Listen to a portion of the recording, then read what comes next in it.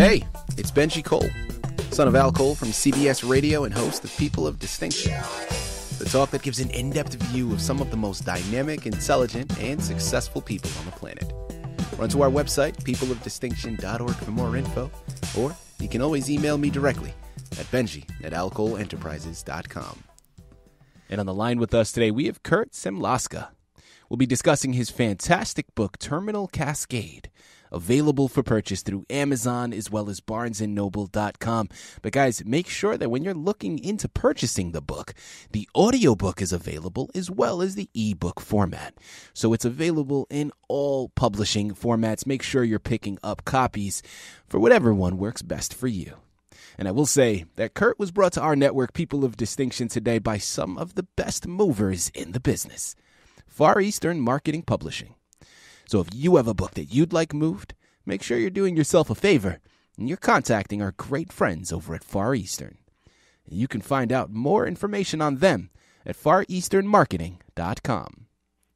So without further ado, let's jump right in. Curt, first and foremost, welcome to People of Distinction, and thank you so much for being a guest. How are you?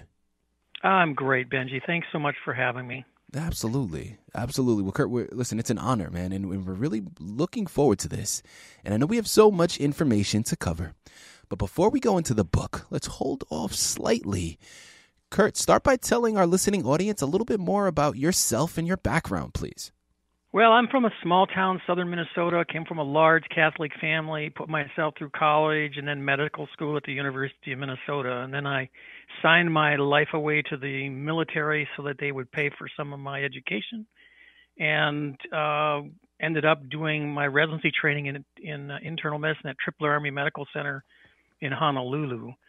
And then after I did my residency training, I was asked to stay on as chief resident. And then from there, I went to Walter Reed to do my dermatology training, and then went back to Tripler for another 5 years as chief of service in dermatology and internal medicine, and got to take care of some fantastic patients and saw a lot of disease. I love disease. The more bizarre it is, the better, and I think that feeds into my creative side too. While I was back from as chief of service there, the University of Hawaii asked us if we could use some satellite time. They had some free satellite time. And because of that, we were able to set up telemedicine into the Pacific. Many of you don't realize this, but in the Pacific Islands, we have some very intelligent people sitting out there in monitoring stations, tracking the shuttle and, ballistic missiles and all that kind of stuff. So when these people get sick out there, we had to fly them into Tripler to be able to take care of them. So this was a golden opportunity for us to set up a telemedicine clinic, and we're able to keep a lot of these people on the islands. And that actually comes into play later in my life when I get deployed to set up telemedicine in Bosnia. And so after I was at Tripler for another 5 years, I went back to Walter Reed to teach dermatology there. And I was sitting in my office one day when the DCCS of the hospital comes down and says, "Hey, heard you're an expert in telemedicine. We need you to help set this stuff up in Bosnia. Here's your orders." 2 days later, I was on a plane to Landstuhl, Germany. To set this up. And I was attached to this organization called the Combat Casualty Research Center. And these guys were amazing. I've never seen a more dedicated group of physicians in my life. These are mostly ER docs that are dedicated to set up medical support for all branches of the military service, particularly special operations branch, the FBI, the DEA, the Secret Service. So a lot of the stuff that I write about and incorporate in my book is actually true. At that time, the director of the CCRC was actually also doing work with the Russian medical school, and they were analyzing databases on mine injuries. And so he was in a situation where he was in Moscow and he's also in the United States Army. How cool was that? And so that was one of the things that started setting me up for writing this plot, of developing this plot where he's the only one who's in a situation to be able to put the pieces together for what goes on. Mm-hmm. I started to write and in screenplays and stuff back then, and my first book was Eukaryon. And it took me till 1998 to get that published. Getting books published is really tough, particularly back then. And so I was very serious about this writing stuff, and I was writing screenplays and books. And so I actually got out of the military in 96 got Eukaryon published in '98, and then launched into writing Terminal Cascade, based on this plot that I had developed. And I was going to writers' conferences. I was going to pitch sessions. I was, here I moved to Las Vegas, and I went into private practice in dermatology. But on the side, I was doing all this other stuff with, trying to write. I was going to writers' retreats and the whole thing, very dedicated to trying to get this stuff going. And then something happened. It's what I call BM and BC, before marriage and before children. And so all of a sudden, after I got married and had kids, all this stuff went to the back seat. And many of my patients read Eukaryon. They said, "Where's your next book?" I said, "Well, here is the manual. It's a 500-page manuscript." So I'd give them the manuscript, and they'd bring it back, and they said, "You got to get this published." So I finally did, because of what's going on. It was kind of like a lot of stuff that I wrote about in the book is happening now. And so I decided to get it published, and I went through Page Publishing and got it published. Fantastic. Curt, what an impressive resume. Listen, we're going to have you back on the network, okay? Not to discuss this book or any other books that you write in the future, but just to discuss your resume, man, and your background, because I'm sure you have stories for days, and we would love to hear them. But in terms I'd love to tell them. There you go. In terms of today's interview, though, Curt, the anchor that brought you here is Terminal Cascade. So without further ado, tell us a little bit more about your book. Well, it basically is a revenge story, and along the way I throw in a lot of historical fiction. I literally take you through the fall of the USSR in the 80s and the 90s. I take you through what it's like to live under a communist rule. I also take you through the CIA during that period, during the Cold War period. Double agents, toxicology, betrayal, murder, it's all in there. And most of it's based on factual information. I research my books extensively and try to keep them as real as possible. There are multiple protagonists and antagonists, but the main character in the book is Yuri, and he's a Russian scientist attached to the S-100 laboratory, which is a real laboratory in Russia of the day. And their sole purpose was to design poisons and toxins that would be used by the KGB or the GRU to take people out. I mean, that's what their mission was. And so this S-100 laboratory is where Yuri is working on this toxin. And he has this dilemma of trying to develop a toxin and for use by his government, by this communist government. And his principal job was to try to develop immunity to it, because if he could immunize the troops, then he would have, a weapon of mass destruction that could take out cities and not have any destruction of any of the existing structures. So I take you through the evolution of this main character and how he develops this immunity to it and is willing to use it as a weapon of mass destruction to instigate his revenge. So he has to figure out how to do how to develop this immunity, and in doing so goes through great personal sacrifice to do it. This just shows you how motivated this guy is, and I can't tell you how he does it. But you will find out when you read it. The book is very unusual in that it is set up, every other chapter is past and present. So the whole book is in the past, then the present. Then the next chapter is in the past, then the present. And I did that because I wanted to show you what he went through and what actually caused him to develop the way he did and become the ultimate monster that he becomes in being able to take out people at will, from a guy who was really quite mild-mannered. And another reason why I did this is because at the end of the past chapters there's a great reveal. And that reveal is, how does he deploy the toxin? So while you're reading this book, I want the reader to ask themselves, how is he deploying it? And it is not revealed until the end of the book. So it's a big mystery. Yuri is also, it's a very unique book in that Yuri is a protagonist in the past and he's an antagonist in the future. So, very few books actually have a character who's actually in both positions, but he is.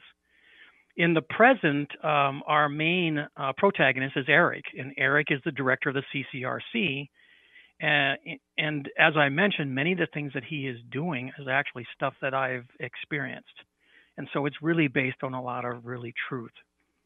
In that he did provide medical support to the Russian medical schools in the 90s, and he's in a position in the plot, to be able to put all the pieces together, realizing that this toxin came out of Moscow, and he's in a position to go there and work his contacts to try to figure out how to deal with it and how to protect against it. Fantastic. The toxin itself is interesting because I have published extensively in hypercoagulable conditions. These are clotting disorders. I've published big reviews on primary and secondary hypercoagulable states and how they come into play. And so I was able to take that and just adapt it to this toxin.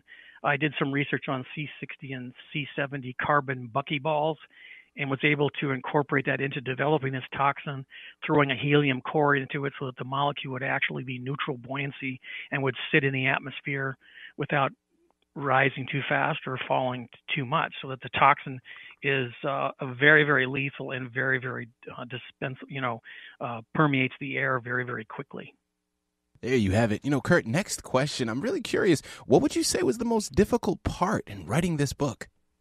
There really wasn't any. It was just pretty much all in my head. I had years to think about it. I was concentrating on getting Eukaryon published, and so I was writing this book in my head for a long time. So when I sat down and started writing, I just started chapter 1 all the way through to chapter 50, and I was done. Of course, you go back and do editing and spiff this up and clean this up, but for the most part, I just sat down and wrote it. And this kind of probably comes out of, I think, being a physician. I remember when I got accepted into medical school, the University of Minnesota makes you take something called the MMPI, which is the Minnesota Multiphasic Personality Inventory Test, and they use this for psych patients to try and see if they can define personality traits that may contribute to certain disorders. And so on my first day in medical school, the director of the University of Minnesota's medical program got up there and says, "I have the results of the MMPI for all you guys. And as a group, you are collectively slightly schizophrenic, you're compulsive obsessive as hell, and you have a great fear of death." I thought that always stuck with me. I thought that was pretty amazing because, I guess you really do want docs that are very compulsive, and I think that comes into play with my writing. Again, here on the line with Curt Samlaska. We're discussing his fantastic book, Terminal Cascade, available for purchase through Amazon as well as BarnesandNoble.com. But remember, the audiobook as well as the ebook are also available. Next question, Curt, that I'd love to go into. What do you think is the impact to your audience when they read your book? There are a lot of themes to the book, and that's one of the reasons why I felt so compelled to get it published. I think nowadays, particularly with the younger people today, they think that communism is just something that's not been done right in the past, and I think it's something that we could use. But so one of the things I wanted to show is I wanted to really plug you into what communism was like in the USSR in the 80s and the 90s, what eventually led to the complete collapse of their system. And I contrast that with capitalism. Another theme is, how do you fight fanaticism? And I take you through what the U.S. government agencies were doing to combat it back in the 90s. Remember, back then, there was Waco, there was Ruby Ridge, there was the Oklahoma City bombing. And back in the 90s, when I was kind of beginning to write this, it was a real concern of, these neo-Nazi groups and white supremacist groups kind of gaining.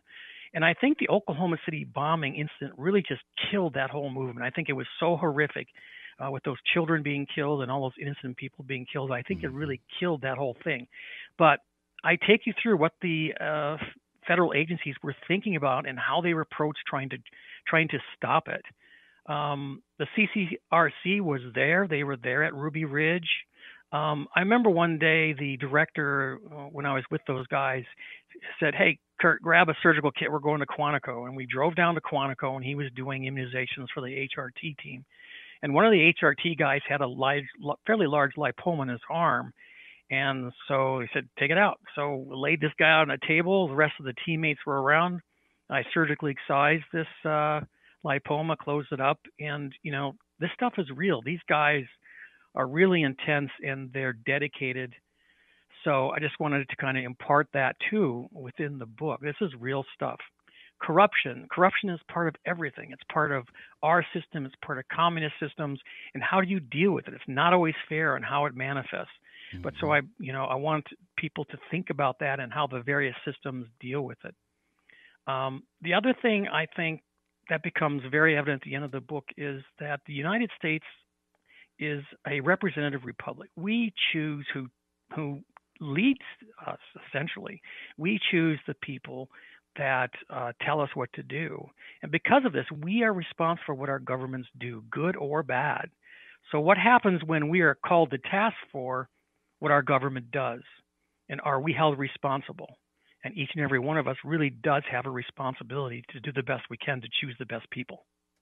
Curt, multi-part question here. First and foremost, what is the intended message for your book, the underlying theme?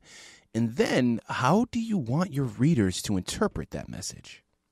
Okay. I'm going to actually leave it up to the readers. I take you through this amazing story of love, hate, vengeance, betrayal, and hope. And I will leave it up to the readers to reflect on all of it. I think the reader will be most conflicted over Yuri for what he goes through, the forces that come into play to cause him to develop such an intense hatred of those who he holds responsible for the death of his wife. All the way to the end, you will see him evolve, morph into somebody that he really isn't. And because of what he does and what he goes through, step by step, revelation by revelation, it's a very gripping story. And I think the reader will be incredibly moved by this character, and I believe that they will have empathy for him despite what he does. And then as we close out of this fantastic interview, Curt, I love having this platform. Being an artist myself, and I'm in a different medium, my audience knows this. I'm an actor and a filmmaker based out in Los Angeles. But having this platform, I love being able to pay it forward, in a sense, to other artists out there listening in. In this instance, other writers out there listening in. And I'd love to take this opportunity, Curt, to pick your brain and really steal some words of wisdom from you.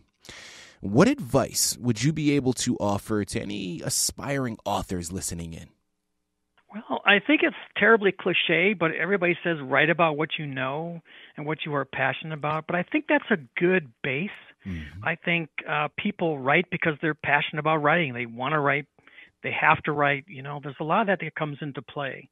But I would also say don't be afraid to take on things that you don't know anything about, things that you can research, and you can apply that research to learn and to develop core improvements to your plot. I think in my situation, that occurred when my very first chapter, when I have the characters, the S-100 team is actually trudging through the Amazon basin looking for what they think might be a toxin based on the Kiopi Indian folklore of a black forest that doesn't allow anything to survive or live in it. And in developing this toxin that they discover, knowing that nothing can survive it, how do you discover it? And I needed to have a animal that could survive it. And so in researching this, I remember sitting over at the University of Nevada library on the university campus, looking through all these books, trying to find out about some extinct animals that I could use. And I came across Myodonna robustus, actual pictures of the Kiopo Indians with the shells of these giant armadillos that actually existed in the Amazon basin. And they would use these shells as huts, as small huts. They were probably the original RV people hauling these huts around with them, were giant shells. And so that was really fun, but it was something that I discovered and was able to apply. And knowing that this organism or this animal could survive the toxin meant that you could develop immunity. And that's how the S-100 team realized that they could possibly develop immunity against this toxin. There you have it. Going back to one of the first things that you said, Curt, guys, write what you know, write what you're passionate about. I love that advice. And, you mentioned, Curt, that it's a cliche, right? But here's the thing. There's a reason why cliches become cliches, because they're because there's truth to them, right? I mean, it's steeped in something that we can actually pinpoint and we can put our finger on. And guys, that is great advice for anything in life, not even if you're a writer. Of course, if you're a writer, make sure you're writing, right? Write what you're passionate about, write what you know. But anything that you're doing in life, that can apply, right? Do things that you are passionate about. Operate on tasks that you care about, because when you have that care, that compassion to bring towards the task, A, you don't feel like you're working. B, you have so much more, it's much more delicate, right? It's almost like your child that you're birthing. So you approach it in a much, much, much more serious way. I absolutely love that advice, guys. That's great for you to take and apply. And then from there, you can branch off. You can start doing other things. But definitely, when your heart is in the right place, you know, it's gonna take you in the right direction. I absolutely love it. Guys, you know what I love even more? Is we're at the end of the interview now. We've discussed so much information, but yet we've barely scratched the surface. There's still so much left to be discovered. And that's why I'm going to say it one more time, even though I know I don't have to. Amazon, BarnesandNoble.com are the places you have to go. Terminal Cascade is the title you have to pick up. And Curt Samlaska is the author you have to thank for bringing it to your table. Get lost in the journey. Utilize this fantastic narrative to branch safely outside of the confinement that you found yourself stuck in. I know that I will. Curt, this has been an absolute pleasure. Thank you once again for being a guest with us today on People of Distinction. Thank you, Benji. I really appreciate your time.